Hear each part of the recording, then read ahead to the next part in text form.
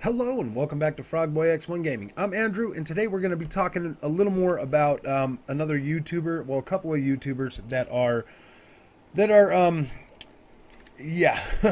spreading false information or calling other people liars and stuff. So basically, I've seen a few videos now that are saying that Austin Evans, the guy who did the teardown of the new PlayStation 5 model and found out that the new heatsink has been drastically changed and reduced in both weight and material. So yeah, this is getting pretty frustrating. And like during this video, I'm going to explain a few things that are going to shed a little bit more light on this. So if you like this content, don't forget to like and subscribe, and let's get started with this. First of all, the claim is that Austin Evans is a liar. Austin Evans is not a liar. Austin Evans is a consumer like you and I. He took it upon himself to purchase the new model, take it apart, and give us other consumers the facts, the information that we need to make an informed purchase. This new heatsink is nowhere near as effective as the one they previously had in it. The composition of, I'm going to read this to you real quick. Because copper has nearly double the thermal conductivity than aluminum, copper heat sinks are much more effective at heat spreading. Copper also has 40% higher heat capacity, meaning devices with transient heat loads or spikes will have better temperature regulation when mated with copper heatsink.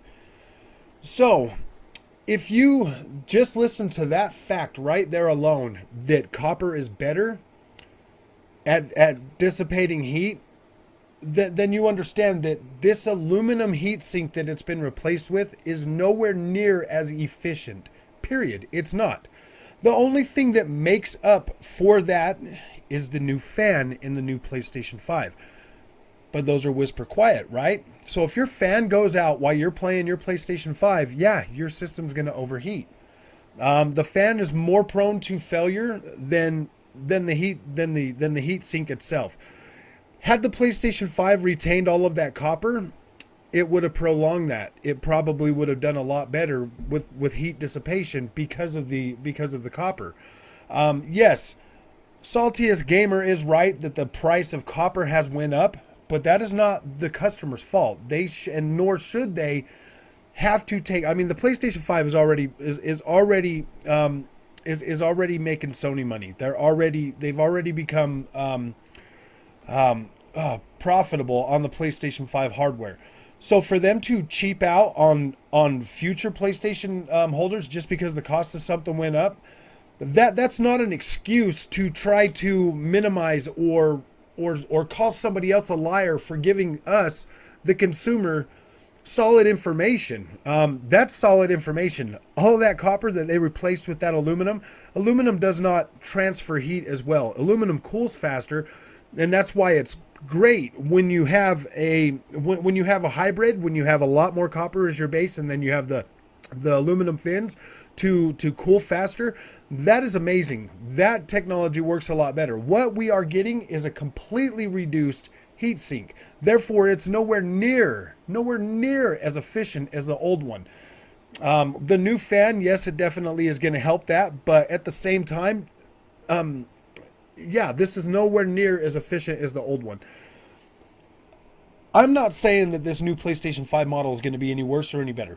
Okay, I don't think Austin Evans is really implying that, but what we are saying and what we know to be fact is the new heatsink is nowhere near as efficient as the old heatsink without that fan. Without that new fan, that new heatsink is nowhere near as efficient, and no one should ever claim that.